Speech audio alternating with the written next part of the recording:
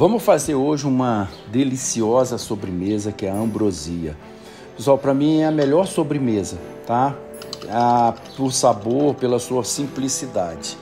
Gente, eu botei um pouco de açúcar, tá? Eu coloquei 1/3 do açúcar para fazer tipo um caramelo, tá? Tem algumas pessoas que gostam de colocar tudo. Eu gosto de colocar essa quantidade que eu não quero que ele fique muito escuro, tá? Então eu não vou ficar mexendo.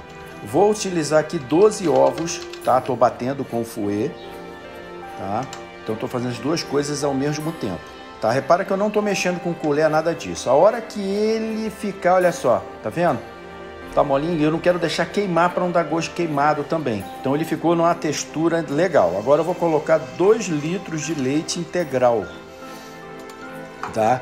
E o restante do açúcar você vai colocando dentro a gosto, tá? Eu utilizei um pouco mais de 1 quilo, entendeu? E ficou perfeito.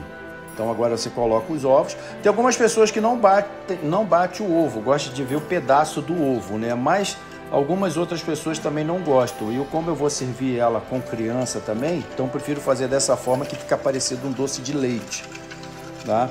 Então agora é só mexer bem. Eu coloquei 2 canelas em pau, tá? Também você pode botar a gosto, se você quiser mais ou menos, fica a seu critério.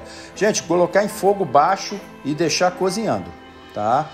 Pronto, olha aí, ó, como é que já tá ficando legal. Ao final, quando você vê que já tá bem cozido, você coloca, eu gosto de um pouquinho de acidez. Eu boto o suco de um limão, se você quiser colocar um pouco mais, tá?